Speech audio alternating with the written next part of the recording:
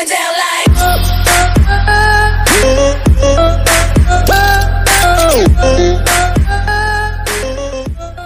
Hey guys, how's it going? My name is Kazal, and today guys I have some extremely exciting news. Call of Duty World War II has been confirmed by Activision. So basically 2 hours ago, Activision released a tweet saying that Call of Duty World War II is basically confirmed.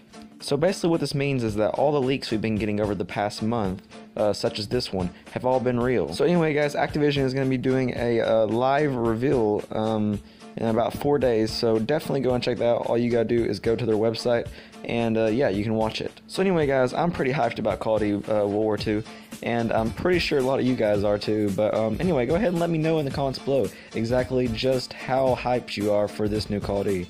I'm just really excited about, you know, the whole boots on the ground thing. Like, I think that's gonna be like a real refresher to the Call of Duty series. So anyway guys, my name is Kazal, and I will see you guys in the next one.